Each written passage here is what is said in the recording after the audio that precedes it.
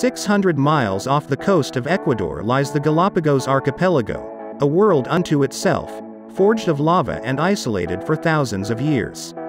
Visiting this enchanted islands is like walking into the middle of a wildlife documentary.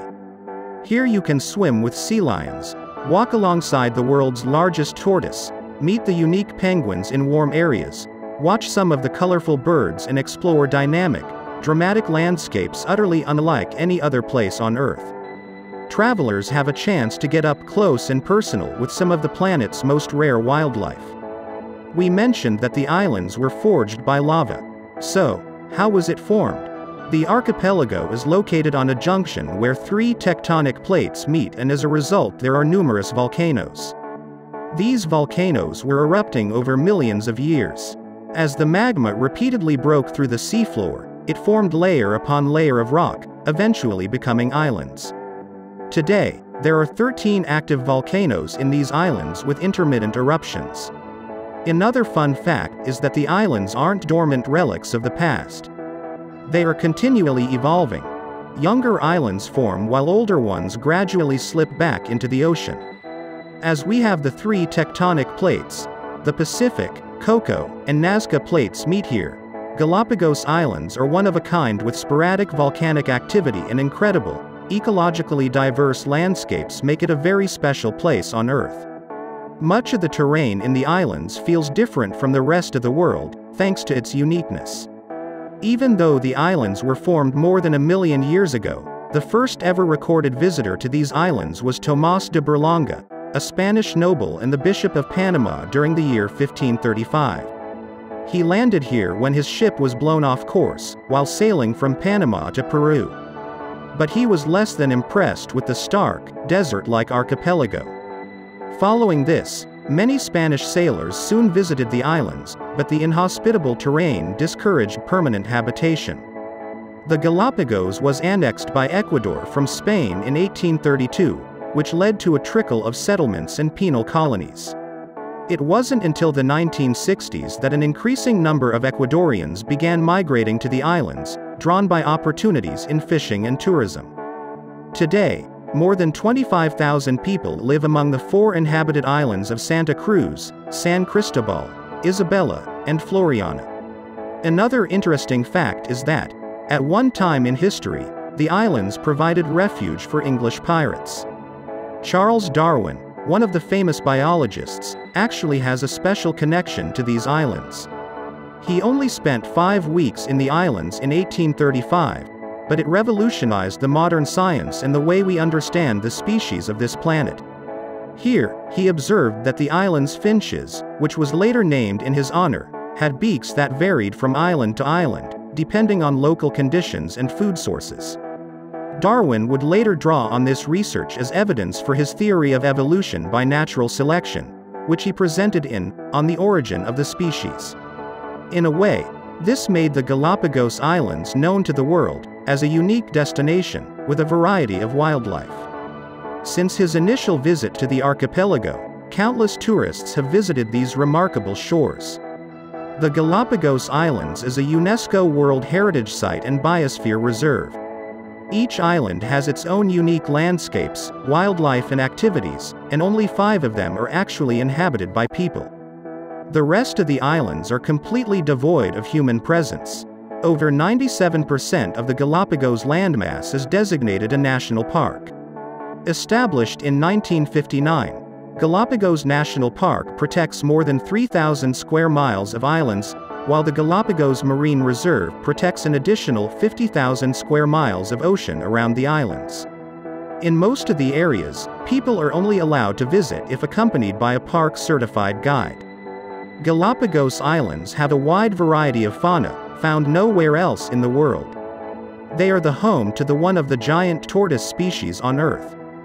These giant Galapagos tortoises weigh over 270 kilograms and have a lifespan of over 150 years old. They hold the record of the longest lifespan of any animal on Earth. The giant tortoises can survive up to 1 year without food or water.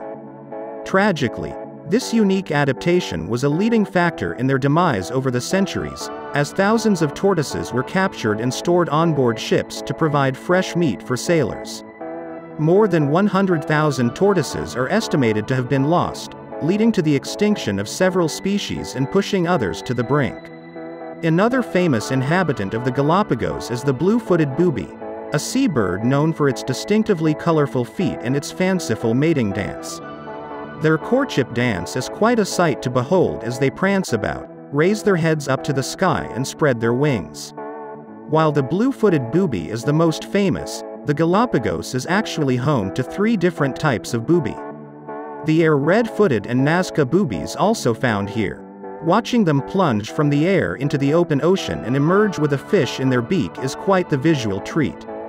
Their distinctive diets are responsible for the pigmentation in their feet. The islands even have their own penguins, which are the only ones found north of the equator. Though penguins are more commonly associated with the southern hemisphere's chilly realms, the Galapagos penguin thrives in its tropical Ecuadorian habitat thanks to the cool, nutrient-rich waters which flows north from Antarctica. With more than 400 species of fish and an abundance of wildlife in the Galapagos, there is certainly plenty to see. The lack of natural predators has made the creatures found in the islands have very little natural fear of people. Tortuga Bay is a white powder beach, located on Santa Cruz Island and is one of the most popular places for swimming and snorkeling on the island. You'll likely have a chance to snorkel alongside fish, sea turtles, reef sharks, and marine iguanas, while boobies fly overhead and dive into the water for their dinner. There are over 400 species of fish surrounding the Galapagos Islands with more than 50 endemic species. There are also more than 800 types of mollusks, including oysters, cuttlefish, snails, squids and octopuses. This makes the islands a seafood lover's delight, as well as a scuba diver's or snorkeler's paradise. You can also visit uninhabited islands by boat. Bartolomé Island is one of the most photographed places in the Galapagos due to its stunning crescent bays and moon-like landscape. Rabida Island is famous for a red sand beach that is home to flamingos. Isla Mosquera is a small lava reef where you can swim with sea lions. In the 18th century, on the island of Floriana, a barrel was used as a postal box by crew members traveling aboard various ships in the region. This site became known as Post Office Bay, and to this day it remains a popular attraction for many visitors who wish to leave a letter or postcard, or pick one up, if they believe they can deliver it to the addressee. Unobscured by light pollution, the night skies over the Galapagos are a dazzling sight on the planet. The islands experience a year-round temperate climate. There are, however, 2 markedly different seasons: a hot season, which sees warmer, humid weather from December through May, and a dry season, which is slightly cooler and extends from June through November. Depending on the season, the islands are either lush, green, and tropical or slightly barren, colorful, and arid. The islands of the Galapagos are host to a convergence of 4 currents. Given this fact, it can often be difficult to predict wave activity. Similarly, water temperatures vary, along with underwater visibility and marine species. With its unique position, being located near the equator, the archipelago also offers a rare opportunity to view the constellations of both the northern and southern hemispheres at the same time. They have a steady 12 hours of daylight every day, all year round, means you also get 12 hours of starry nights. It's all about balance.